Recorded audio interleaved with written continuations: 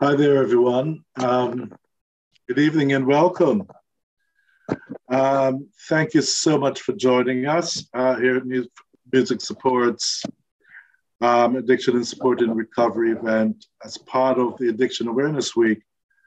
We've come together with a number of other charities to take action on addiction. And the call out really is about calling for addiction to be treated as a serious mental health condition and encouraging more access to treatment, more access to support, and more access to care so that anyone living with addiction could know that actually recovery is possible.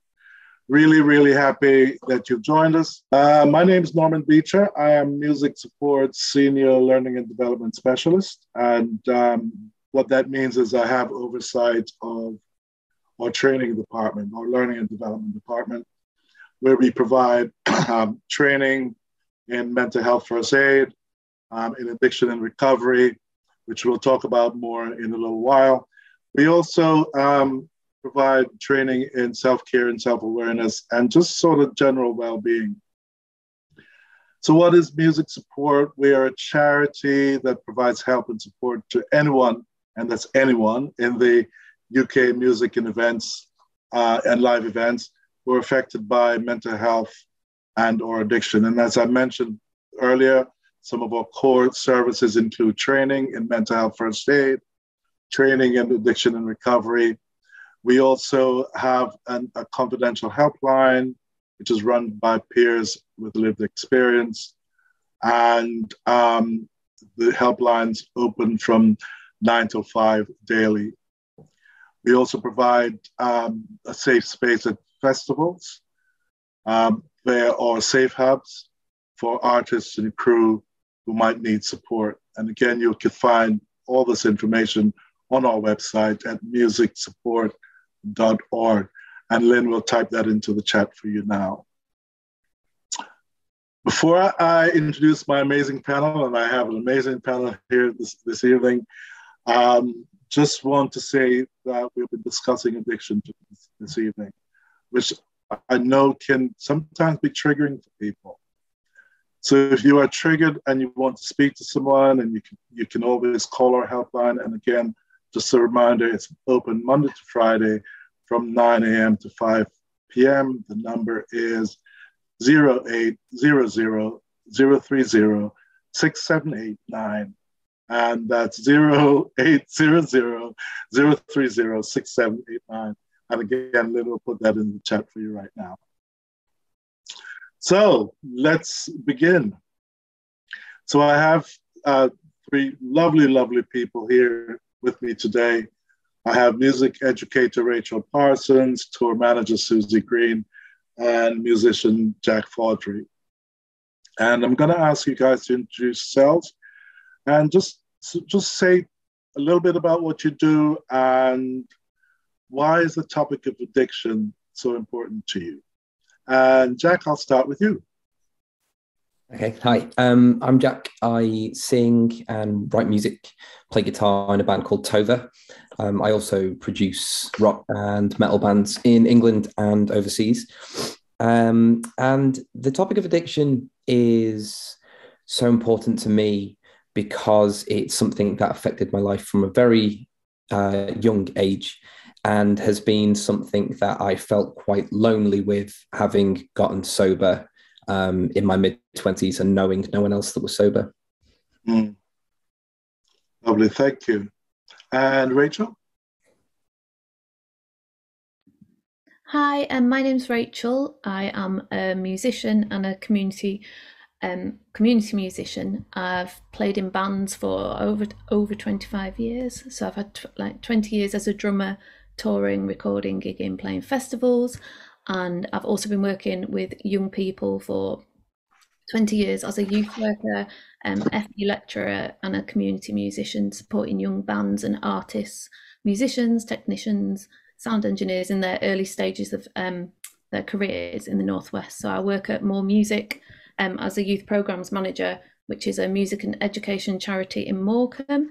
And we deliver inclusive music making projects for young people who live in challenging circumstances in loads of different settings. And our work over the past 5 years has focused more and more around mental health. So I'm a mental health first aider and a key partner in our mental health champions network. So we work very closely with them. We do an annual event in December where we work in partnership with CAMS and our local mental health charities to celebrate young people's resilience and the power of music and creativity to support positive mental health.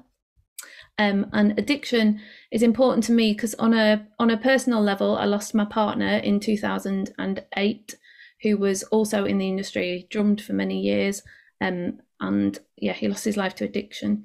So it's on a personal level very important to me, and kind of on a professional level, I'm supporting young people to go into the music industry, and so I want to support it to become a safe environment for them in the future.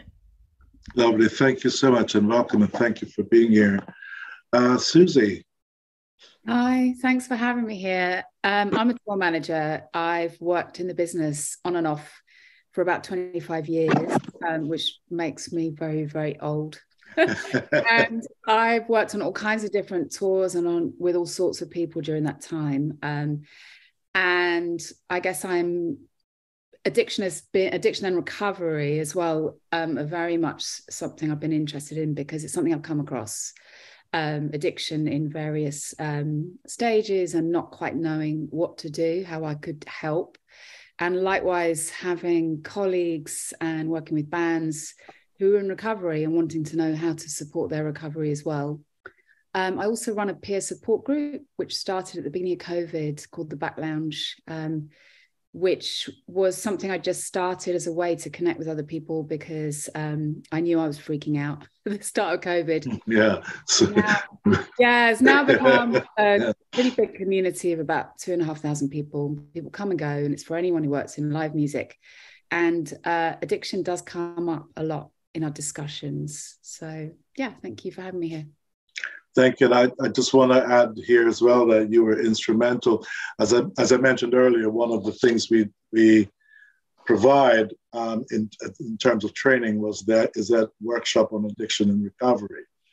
And just how instrumental you were in the beginning in helping us to shape that and get it out there and providing the initial funding that we were able to make it free of charge for, and it still is free of charge now, actually, because of funding that we've got to keep it going.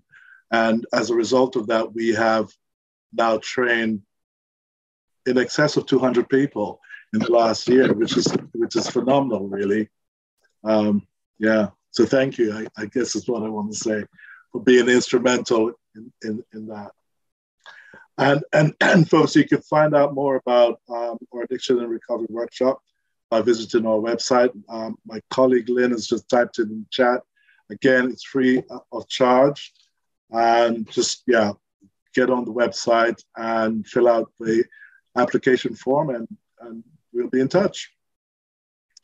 All right, let's get started with this conversation about addiction. So as you know, this is Addiction Awareness Week. And Addiction Awareness Week came about because it really is about, a group of addiction-focused charities coming together and saying we need to make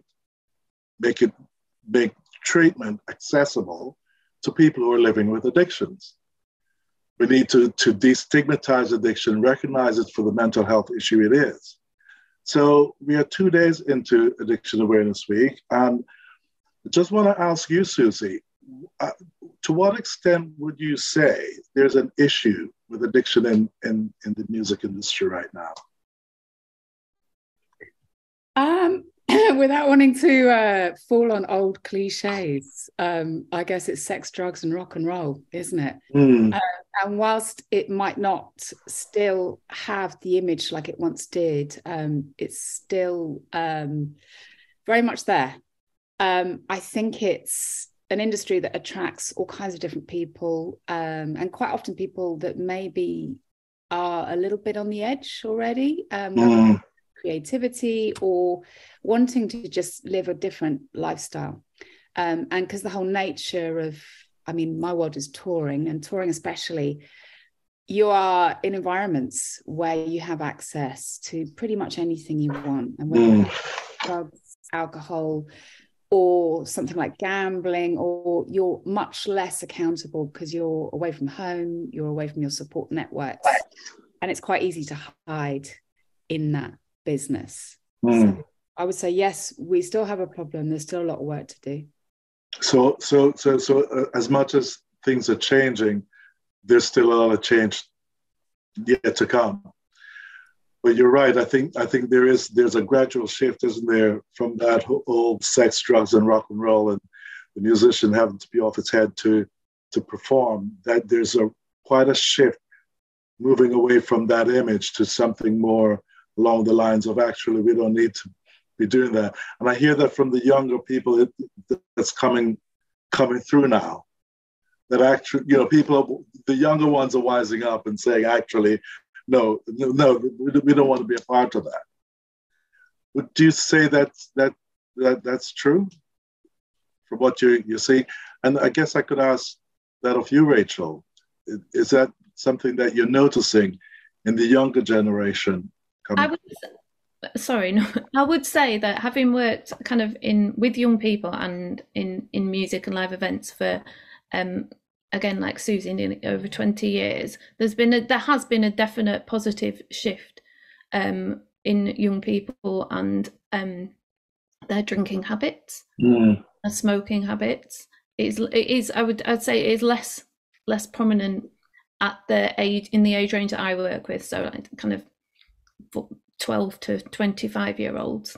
They're less likely to go to the pub for various reasons. I think there's been a shift in kind of society and culture. Lots of people stay at home gaming. People aren't drinking on the streets as much as they used to. Yeah. Which is that's a good thing. So certainly kind of young people do seem to be a lot more sensible than perhaps my generation were. Yeah. Which is a good thing, but it's not to say that there isn't still. Yeah, there's work to do yet. And part of that, and I'll stick with you, Rachel, for this. Part of that is because of the way, I guess, the work. The reason there's still work to be done is that the way addiction is perceived as some sort of moral failing or some sort of weakness, or that it's some sort of choice, that people choose to behave the way they do. And part of the addiction, the campaign taking action on addiction is about changing the way that addiction is perceived. That actually it's not this sort of moral failing. It's not this weakness. Is that generally within the music industry how addiction is still perceived as well? I think that it's some sort of weakness, or I think from my experience, and again, kind of 10 years ago perhaps, addiction was seen certainly as a choice. At least that's what I was told by people. That's their choice that they're drinking, and when in fact your training's been invaluable for me and has educated me in the fact that it isn't a choice, and it's a mental health issue. So I would say so. Yeah.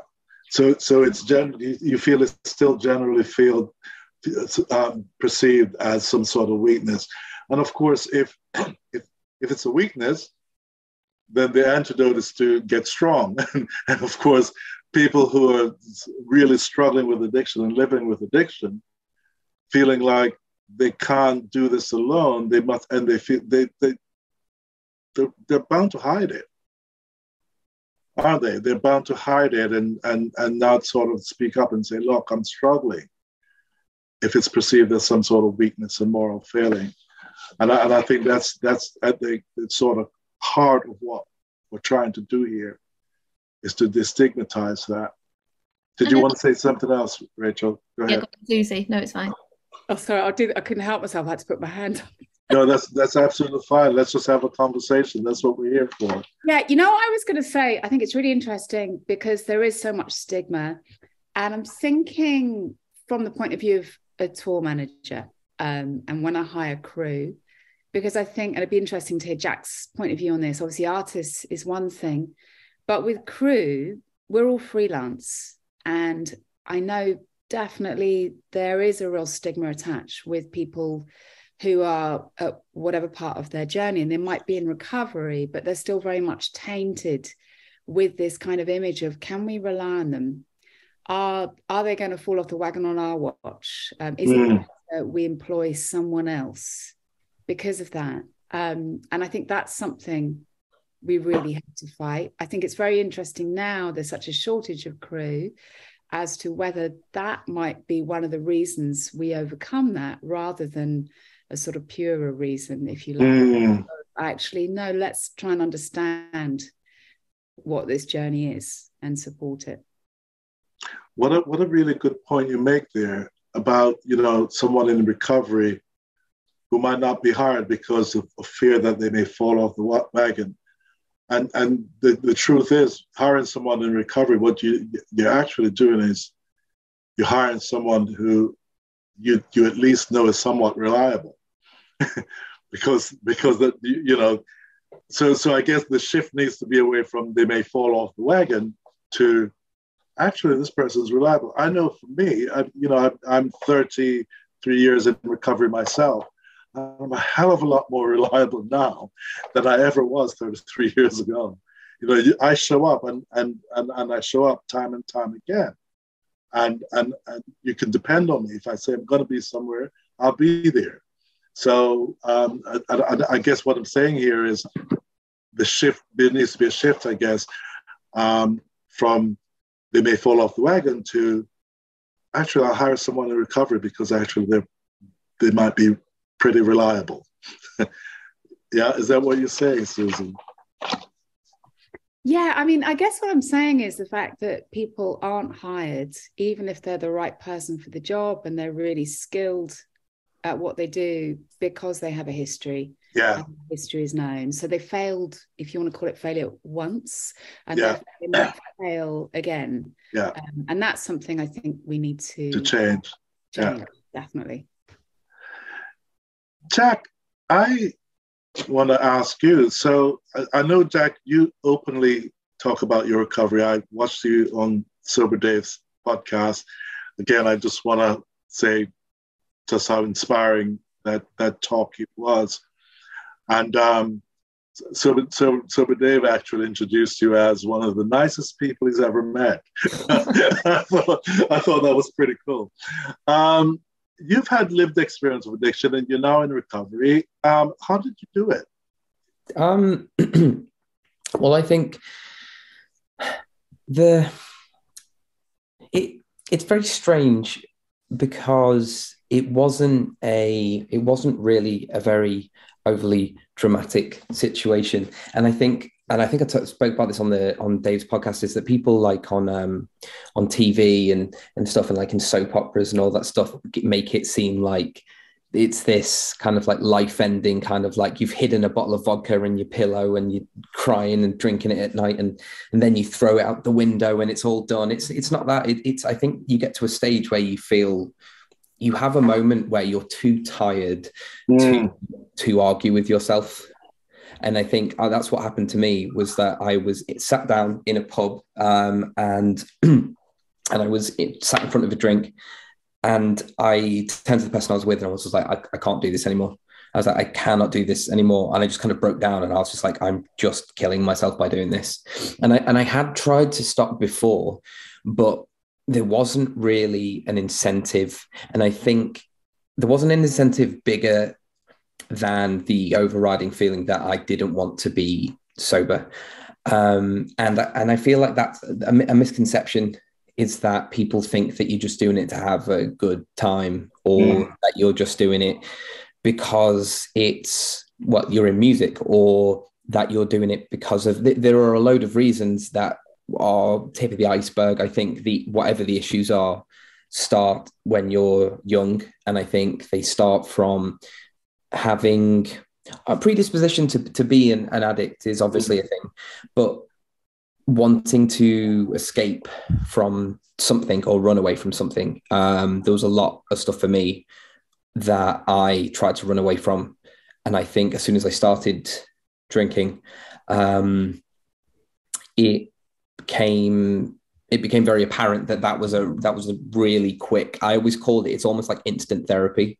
It's just like, there's no need to do X, Y, and Z when you can just get drunk or get high, and then you're all right. And I feel like it just took, I kind of started, I'd never touched a drink in my life until I was 16.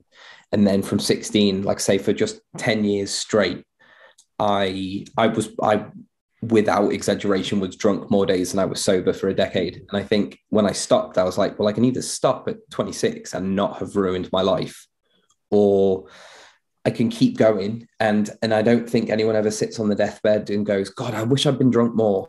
I don't think that's ever happened. I think people think, oh, I wish I'd had a better time, or I wish I'd have done this, or blah, blah, blah. There is no positive end game with drinking. And that's why that's all of those kind of little reasons kind of built up, and that's how I did it.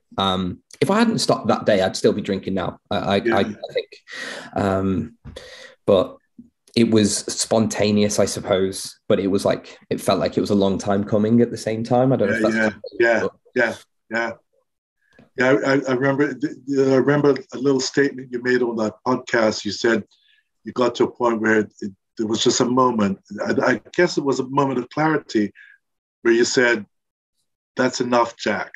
Mm-hmm. Those were the words you used. That's enough now, Jack. And I just thought that was brilliant, because for me, that was kind of the way it was too. There was nothing really dramatic.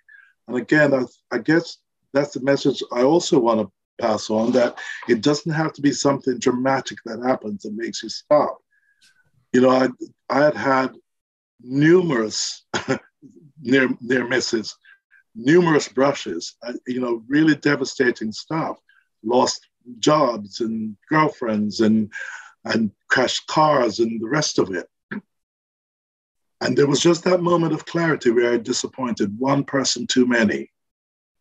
And I thought, this is it. And just like you said, that's enough, Jack. It was like, that's enough, Norman. And I sought help.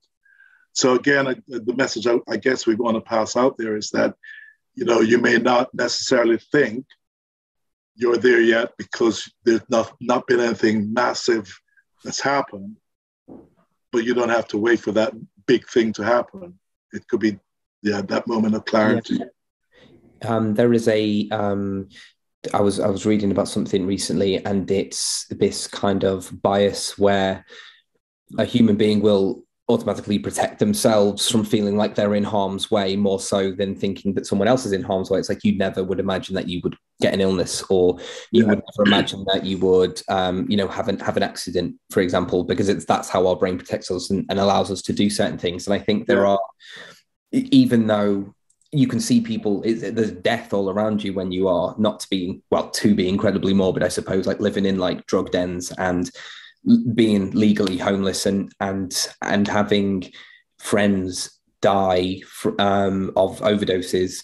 All of those things that happen, you can, obviously people go, why didn't you stop when this happened? Why didn't you stop when this happened? It's like, well, because the addiction itself is selfish, and you have this innate kind of ability to go, oh, well, that won't happen to me.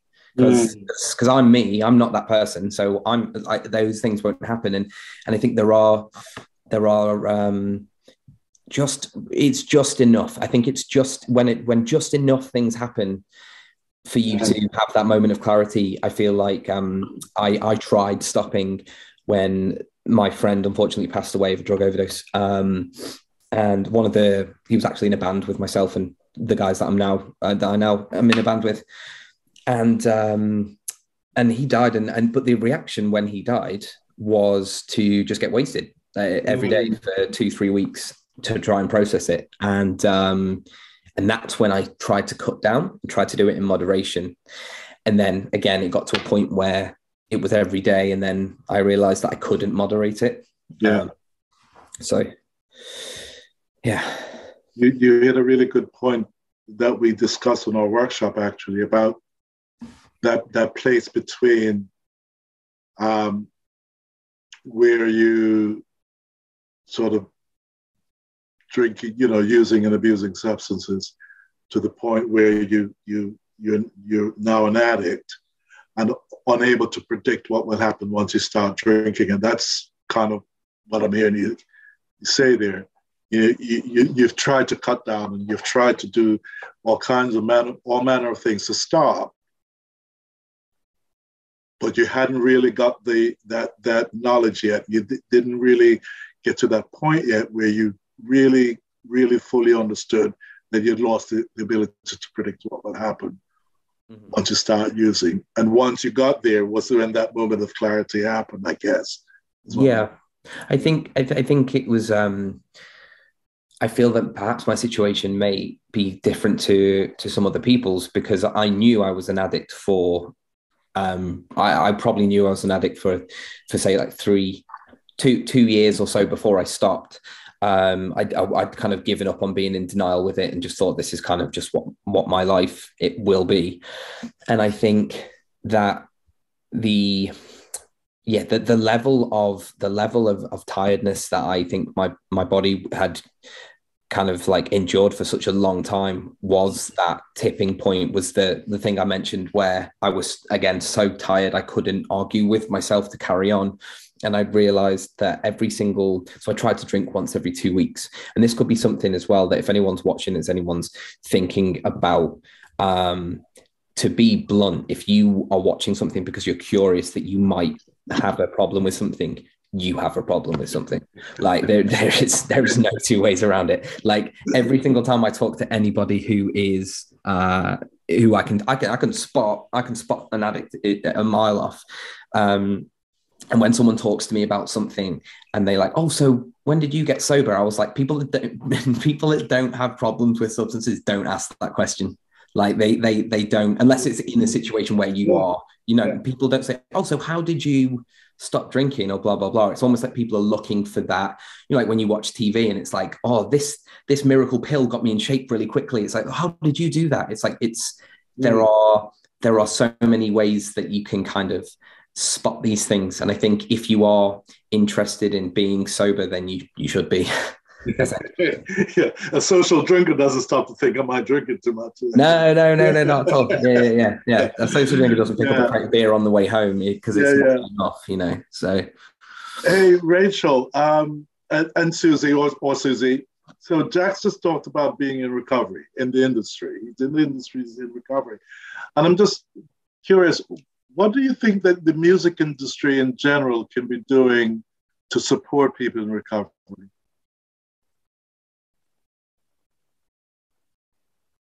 Do you want to take this one? Either of you. Okay, I'll start. I would say it's probably about education. I think, not that I want to just be constantly plugging the amazing course you run, but I think that's a really great start. I think if people just understood a little bit more about almost like the mechanics of addiction, would help remove some of the stigma and would, understanding, I think, would bring everything. Rather than trying to either glorify it, if it's an artist, or just sweep it under the carpet or ignore it and look elsewhere if it's something behind the scenes. I think we've done that for too long as well. It's time for change.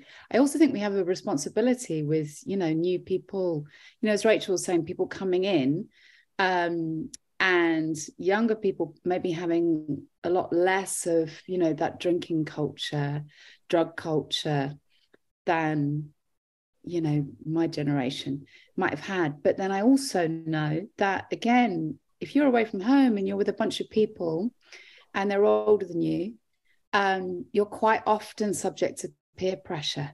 And if the go-to thing is, oh, let's all get on one, as soon as the show's down, and that maybe that's not your thing. But if you're with a bunch of people and you're kind of new and you're not quite secure in your position, I think that's an issue as well. So the more we can talk about this, the more people, will feel confident enough to go, you know what, I'll pass on that.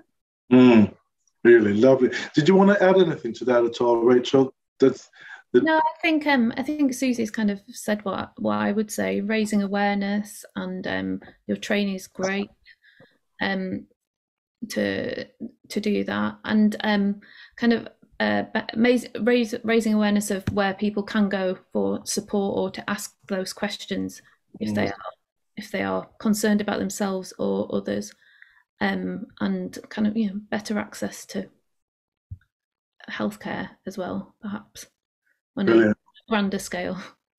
Yeah, and that's another conversation altogether, isn't it? In terms of access.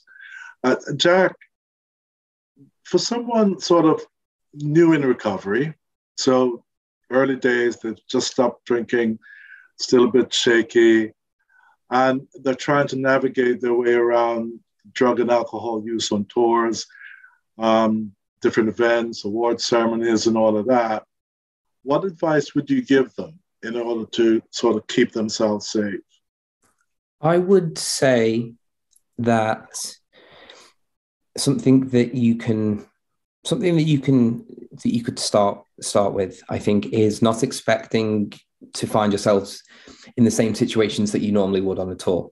For example, the first tour I did sober was so different from the tour previous when I was using, and I think it was an unfair expectation that I think I'd put on myself, that I would still be going out until 2 a.m. with people, but I'd just do it, but I'd just be sober, or I'd still find myself in ridiculous places with the lads in the band or with another band, or we'd still end up meeting X, Y, and Z from whoever in this trailer at 2 a.m. and blah, blah, blah. I thought everything I'll just kind of be the same, but I won't drink. And when I stopped, it was literally the last thing I wanted to do, because I quickly realized that there are a large amount of things that you do in your life just to facilitate the drinking or drugs. So if there is a situation where you're invited to do something and there is nothing to do apart from drinking or standing around taking drugs, if there's no activity involved aside from those things, then I think the best thing to do is just to say not to go, to take yourself back to wherever you're staying. And I think depending on what part of your career you're in or what type of music you make will obviously, where you're sleeping will drastically differ.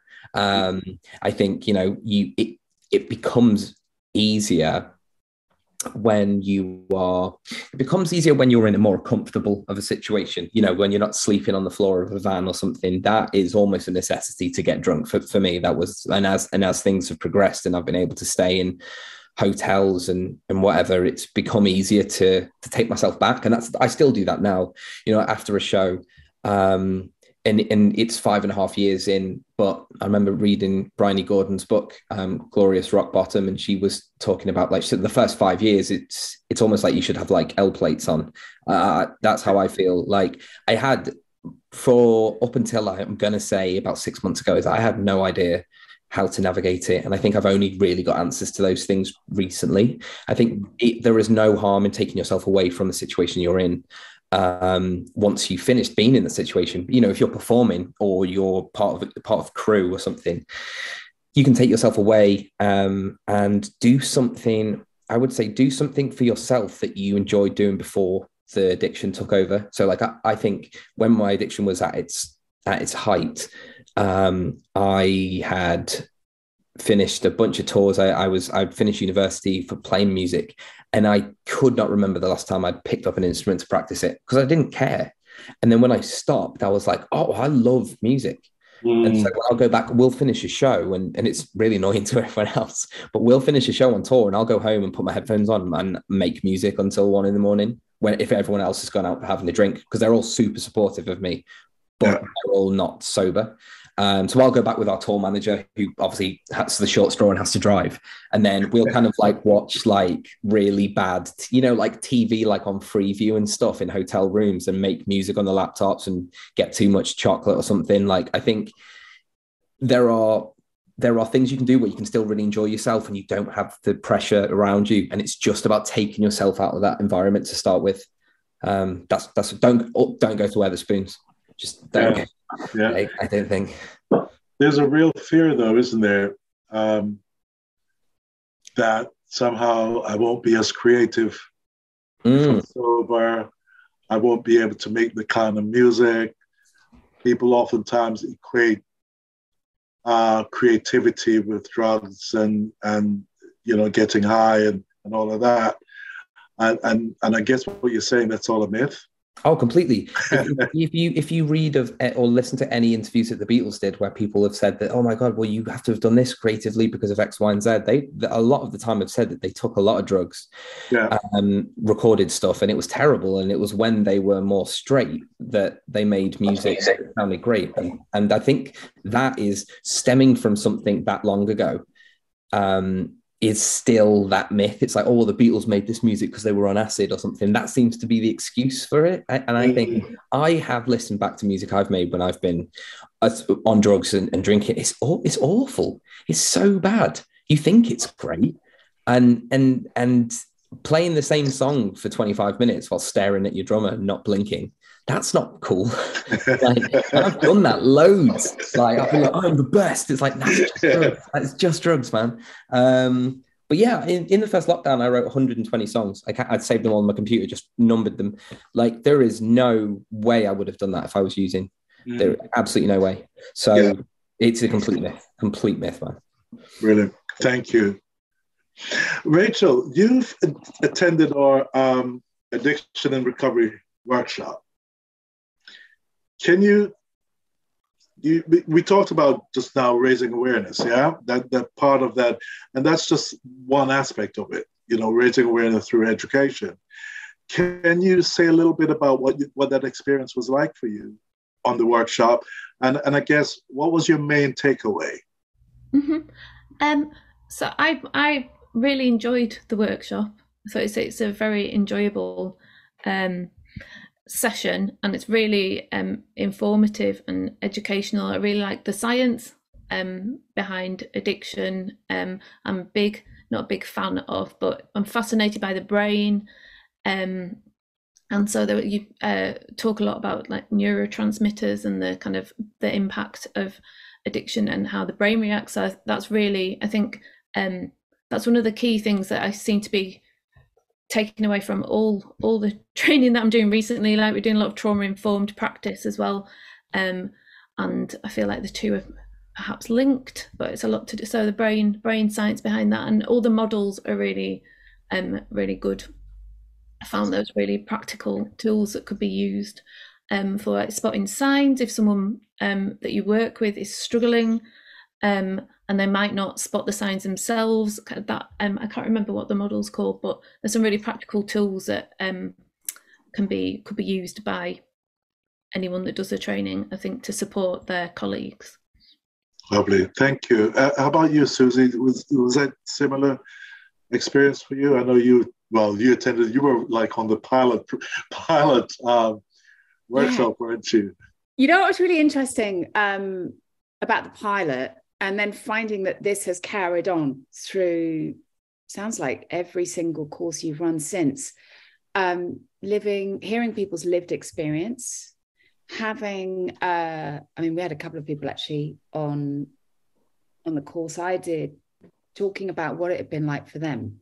And that was so powerful, having someone there in front of you talk about, the depths to how they crawled out of that. And that really affected me, and I've thought about that a lot since. I also found the signposting really useful, because again, it's that thing of when you're faced with this and you want to know how you can be of service to people, you don't always know what to do. So first of all, it's the understanding, isn't it? And then having, at least names of organizations that might then be helpful. And obviously you can't make people, choose to go into recovery, but you can at least know that you understand, you're someone to talk to, the listening skills as well. It's really cool. So approaching with empathy rather than sort of approaching it with, pull up your socks, man, and get on. I can't tell you how many times during my active addiction, people would say, Norman, for God's sakes, get yourself together, man. And, I didn't want to be that guy. I didn't want to be that guy that people had to constantly be saying, pull yourself together. What's wrong with you? If I knew what was wrong with me, I would have done something about it. So there is this thing about learning about the addiction, the process of addiction, what happens, and then what you can do to guide someone towards support. That's the main aim, isn't it? And I'm hearing that's what you got. So that's brilliant. Brilliant to hear it. We're coming close up to time, and we've got a few more. Well, we've got a couple of questions. But before we take questions, there's just one last thing I want to ask. And this is for anybody. And we started to talk about generally what the industry could do to support recovery. Is there anything, is there anything generally that you would say, we talked about awareness. Is there anything else, I guess is what I'm saying. So we talked about raising awareness through education. Is there anything else? I was going to say that I think raising awareness through education is a great thing for people that are outwardly seeking to get help, or other type of people that are seeking to help others, and that is great. But I feel as if there are more people willing to help people with addictions than there are addicts trying to get help in those situations, because it's easier to be someone that can help somebody. And I think from being on both sides of it, it's way easier for me to offer advice to somebody than it is to take advice from somebody else. And I feel like it would be a really useful thing, thinking back to times where I felt extremely lonely, because as I mentioned before, taking myself away from something it's been a good thing to do, but it would often be the other way around, where I would be the last one up because of the addiction. And having something, a community of people that I don't need to have the pressure of maybe meeting up with, or not be able to, if you're on tour, for example, or whatever, that you could maybe, talk to somebody in a comment of something, or in like almost like a WhatsApp group, I suppose. But I think having something where you could be like, I'm in a really kind of dark place, or I've relapsed, or I'm sober, but I'm struggling with this, and this, just to get a few messages of support from people that that have experienced addiction themselves, I think is really useful. And it's not a snobbery, I suppose, but I think it's, you deep down feel like somebody that hasn't had a problem with addiction won't understand how you feel. And that's not true at all. But it's just how you feel. It's just another defense mechanism, I think. Sure. So having an open situation, something that's online, and I'm sure there are many things, but again, like you said about the awareness, it's knowing where they are and how to access those. Yeah. Having a supportive community. So I guess I'm hearing providing a space, maybe even on tours and stuff like that, where there can be sober activities going on. 100%. And very quickly, Suzi and Rachel, is that something you would agree with as well? I think, on tours, just little things like if it's a day off and there's an activity planned, that it's not something that immediately involves going somewhere for drinking. Because if there's people in your touring party that's not their thing, then immediately they're excluded. Yeah, brilliant. And I think as well, providing alternatives, which, whether that's on the rider, having other things, other nice drinks to have that isn't just water or Coca-Cola, rather than sort of that thing where, if you're in recovery, you're just missing out, go off with your lemonade. And I think too, which you were saying, it's having community, whether you have phone a friend, phone your sponsor, or someone or people, or whether it's family, if you have a good family, but somewhere outside your bubble that you can reach out to when you need it. I think that's really key. Lovely. Rachel, just to wrap up before we go to questions, did you have anything else to add to that at all? I would, yeah, totally echo what everyone said. I think those safer, kind of developing safer working environments. So be that not having to play a gig in a pub late at night as your first experiences of being in a band would be great. Yeah. A gig in the afternoon that's not late at night would mean that you all have to go out till 2 o'clock in the morning.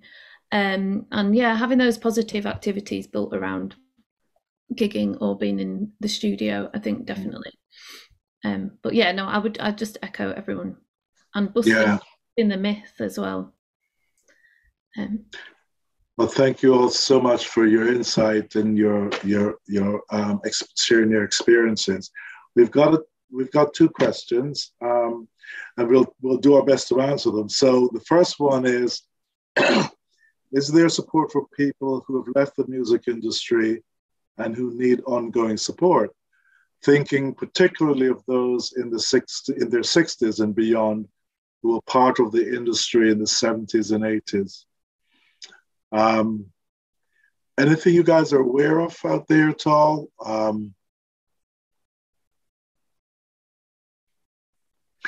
You know what, you might be better placed to answer this one, Norman. Again, it's signposting, isn't it? But I'm just thinking about the peer group, the community that I'm part of. We have all sorts of different people there, and we definitely have people there who are retired or about to retire. Yeah. I think the music industry is a whole nother addiction and a really hard one to give up, and it's part of the package. So and I get the sense that that's what this person is asking, that sort of they were in the industry and now they're not in the industry, and as you said, that whole thing can be quite addictive as well. Mm-hmm. So join Suzi's peer support group. Whether it's that or someone else. But I mean, the thing is, I do think so many people have left the industry.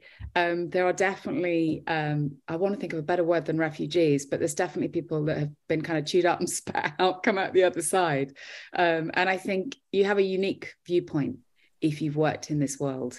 And yeah, there is a danger of the us and them thing, like Jack was saying about whether you can relate to someone can relate to you if they haven't been an addict. I think it's finding your tribe, isn't it? Mm. Really. Yeah, and I might add there are support groups out there as well, and support groups that cater to musicians themselves.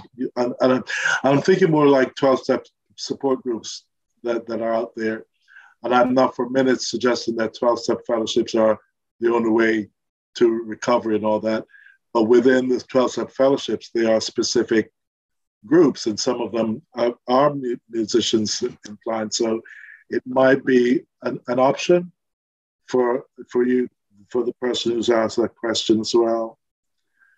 Another question, someone says, "Hi, Suzi, you rule." And the group was and is a big part of my recovery. We're all on the trudge, way too many words. The question was, I started a booking agency in January 20 and got sober in May 20. My recovery has been through COVID, which is strange, and by far the most challenging thing I've ever experienced. I found this idea of fellowship and connectivity to be the most effective for me. My question is, how do I maintain this connectivity, especially with the world starting to open up and travel starting again, etc.? And so I guess the individual saying they got connected online, and it's now how do they sort of maintain that connectivity now that we're starting to open up and we're going about our business? And I guess the answer to that, Suzi, is that your online group is still going, and it's. I know. I'm seriously. It's not a plug for my peer group, but that's been the weirdest thing. No one more surprised than me that what's become really obvious is it is really disjointed when you work in this business, it's really isolating. And sometimes you're with an amazing group of people and it's just brilliant and everything's brilliant. And sometimes for no reason at all, you're with a group of people and you just don't fit in, and you find out there's a WhatsApp group going and you're not on it, and everyone's gone out for dinner and you haven't been included. And that happens whether you're actively out gigging or whether you're off the road for whatever reason. And I do think, again, it's back to connecting with a group of people. And there are lots of support groups running now. So we're still going. We still meet most weeks, nearly every week, actually. We miss the odd one. And we just get online and chat. And people can have their cameras on and off, on or off. There's no obligation. You can just listen. Yeah. And weirdly, I've even found out since that some people just come and listen. I never know who they are. And then someone come up to me at a festival and say, hey, that was really useful. So clearly there is a place in the industry there's opportunity for connection. We need more of that too. So I'll get off my soapbox now. No, that's brilliant. No, and I really hope that satisfied that question. For the person who asked that question, I really hope that you found the answer in what Suzi has just said. One more question. Do you find that the problem is harder when people stop work or touring? And I guess by the problem, they mean sort of the drink problem or drug problem. I would say no. I would say that I think that you can find yourselves in, I'd say the situations or the environment's different, but it's almost like and I think you'll know this as well, Norman, is that it doesn't really matter what situation you're put into. You can find a way to still be active with an addiction. You could have you could be having, a really great time and out celebrating and be on tour and playing loads of great shows and then be drinking and celebrating because of that. Or COVID has happened and you've moved somewhere that was like, I moved somewhere that was really quiet because I thought, when I'm not on tour, it'll be nice to be somewhere quiet. And I was just obviously, like everyone else, was just stuck inside in a place where there was nothing happening. And that's obviously a situation that would make you want to drink or take drugs or whatever. And I feel like there are always the environments that you find yourselves in can either be seen as new environments, bad or good, or they can be used as a catalyst just to create new excuses that are basically the same excuses you use anytime, I think. Like before I said, a friend died of taking drugs, so my reaction was to take a load of drugs. It doesn't mean that there's never this one safe, perfect space that is easier to be sober in than another space. So I would say that it's about figuring out how you exist in every environment, but mostly how you exist in your own head, really, because that's the whole thing, isn't it? It's like you take drugs and you drink to not be in your own head, I think. Yeah. And it's about staying in that and being in your own head and figuring out how you can decorate the inside of your mind rather than, how you can escape it, I suppose. Yeah. And I guess sometimes it really is about just, you say staying in your mind and staying in that space. Sometimes it really is just about that, isn't it? Like, it hurts sometimes. That's the reality. Yeah. And acknowledging that actually it hurts sometimes. And maybe you just need to stand in one corner and hurt like hell. Yeah. and knowing that actually it will pass. And that's the difficulty. Sometimes we sort of take that drink or that drug before it passes, is what I'm hearing. Yeah. So I guess it's, there's one thing about the support that's offered, but there's also something about the addicted individual who's now in recovery having to take some responsibility for the choices they make. Yeah. Brilliant. Listen, we've got a few more questions coming. I don't know how you guys are for time. If you have a few more minutes, do you have a few more minutes to spare that we could take? Yeah, is that all right? Okay, Lynn, can we? Okay, so here's one. I've been through the classic industry highs of the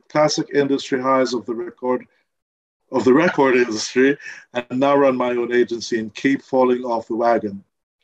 I wanted to ask what you find are some good coping mechanisms to stay positive and not fall back into addictive habits.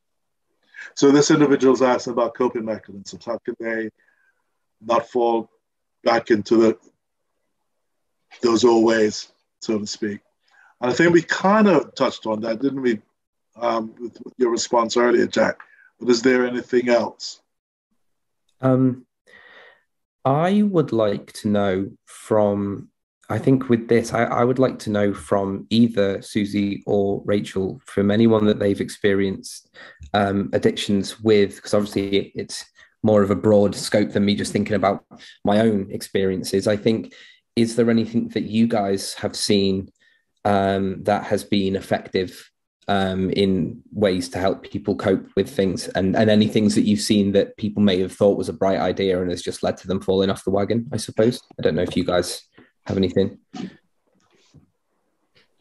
I don't mind going first. I guess I'll always say find support, because I think when people are isolated and they're trying to, and obviously I don't know this person who's asked the question, what happens when you fall off the wagon? Do you reach out to anyone? Is this something you go home and drink a bottle of wine on your couch on your own, or whatever it is you do? But I think, and I mean, again, whatever your way of supporting yourself, whether that's 12-step or having a help group or someone you can call either before you fall off the wagon, or, you know, when you realize you have, and it's like, okay, I've done it again. How am I going to pick myself up? How am I going to carry on and get back with the program? I don't think you can do this stuff on your own. Yeah. You always need help. And I think that's one of the key messages I'd like to pass out there. There's something about connectivity, isn't there?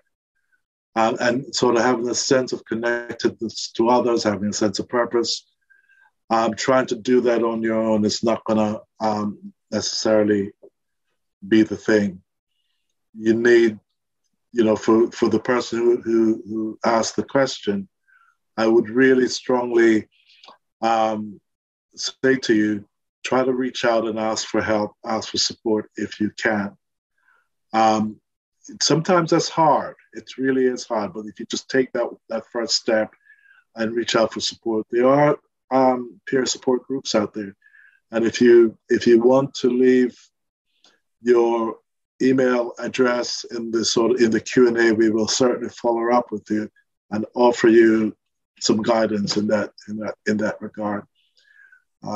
Yeah, it's a tough one. It really is a tough one, and I get it. I hear it. You know, until an individual gets to that place, we talked about it earlier, that sort of moment of clarity where you think, actually, that's enough now. Yeah, it keeps happening, and maybe if you're in a group where there's support with people who are like-minded, who are actually go along that same journey, that might be helpful. One final question.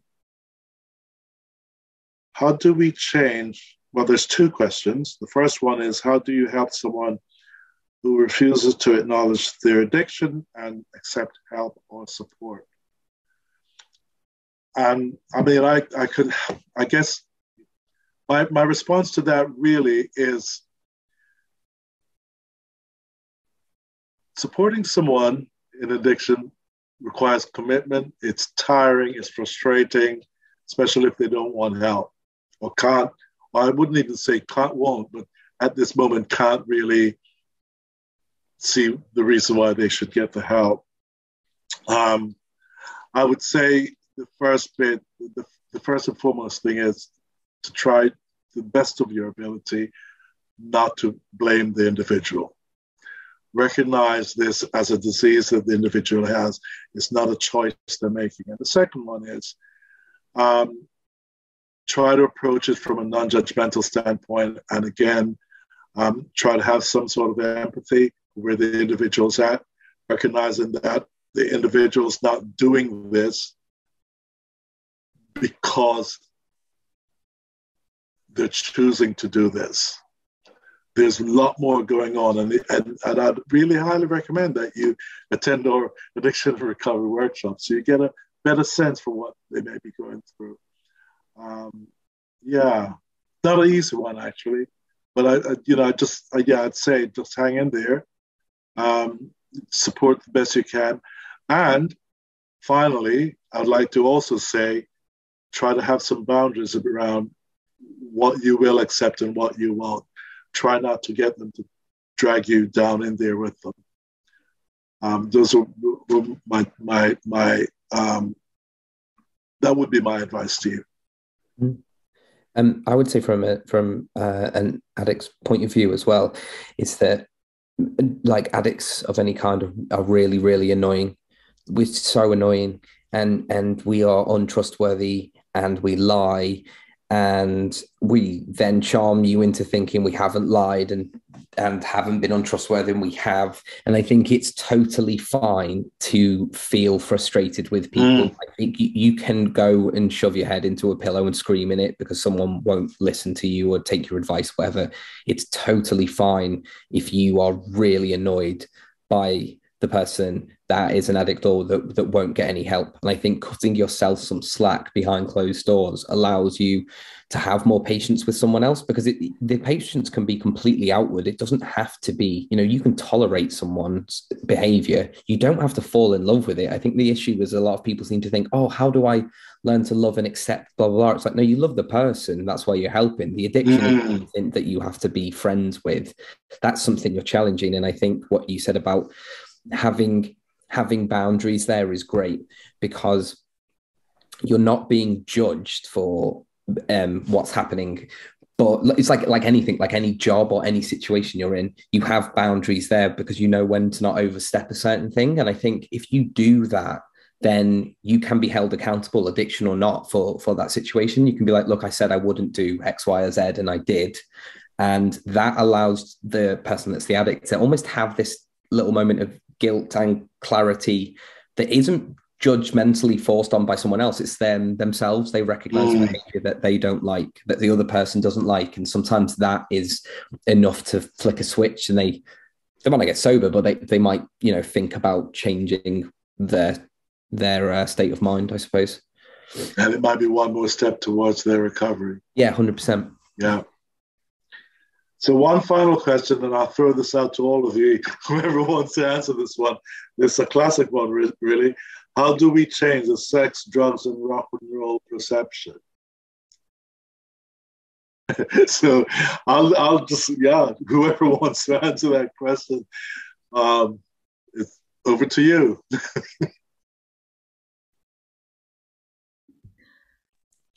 Make water cool. I don't know.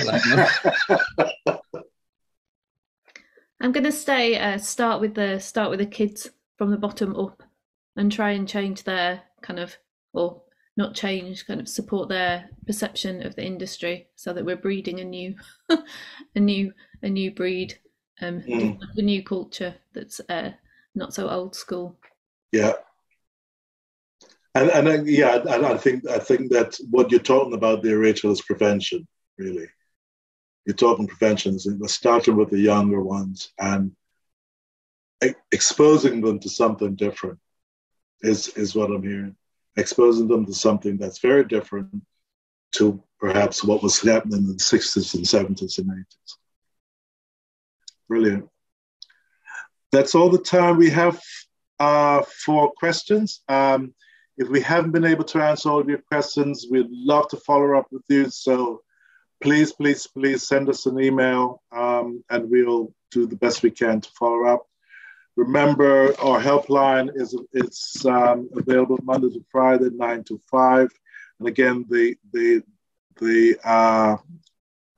link to that is in the chat, and the number as well. Sorry, the number is in the chat, and the link to music support is in the chat as well.